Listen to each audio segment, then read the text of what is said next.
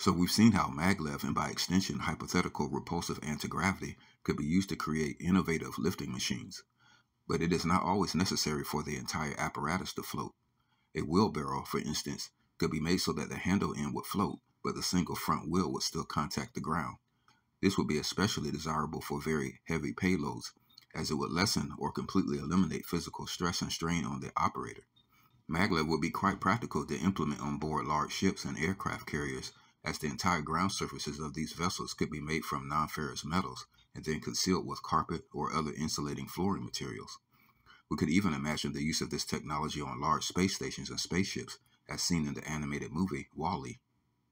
It may still be a question if a true anti-gravity device would be much more versatile than maglev, though, as such technology might possess its own peculiar caveats or limitations. It would be a dream come true to discover the graviton, the proposed quantum unit of gravity that is analogous to electromagnetism's photon, as it would likely enable us to practically generate and manipulate a strong gravitational field.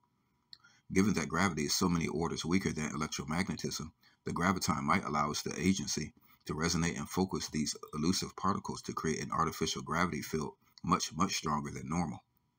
The resulting field might then be adequate enough to interact with terrestrial gravity or the gravity fields of surface matter in a much more impactful way, just as a laser technology strengthens and focuses an electromagnetic field sufficiently to enable light to actually slice through solid metal, something that ordinary light is far too weak and incoherent to do.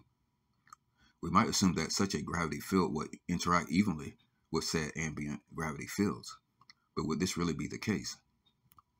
We do know that apparent weight can vary over the Earth's surface depending on how close said mass is to the equator. However, this is not really a change in gravity, but rather a change in apparent weight due to the centrifugal force or effect of the Earth, which slightly counteracts gravity, the effect being strongest at the equator. Therefore, this effect should have little if any effect on the proposed anti-gravity device.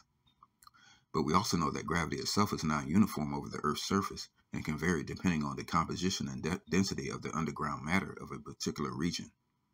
This could be potentially problematic for a gravitational device which is sensitive to these variations.